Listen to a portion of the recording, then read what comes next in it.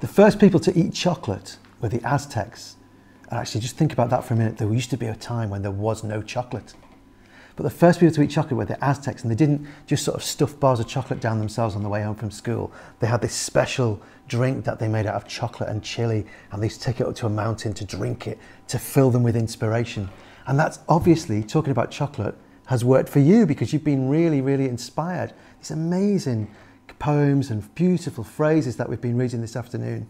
Here at Divine, we've got phrases like fondant dreams and aroma of bliss, and oh, fantastic. And I think one of the things that chocolate and poetry have in common is that they do these lovely things to your mouth. They're just lovely things to have inside your mouth.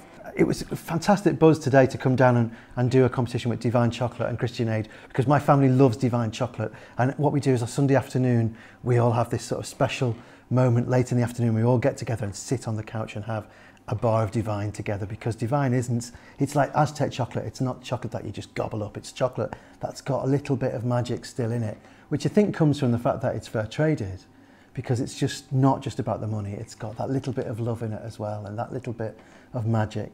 And of course, it's not just fair traded, but it's sustainable, because if we go on the way we're going on, the world won't be a safe place for chocolate. We've got to grow chocolate in a sustainable way, otherwise there will be no chocolate left. So what's great about Divine is that they're keeping the world safe for chocolate.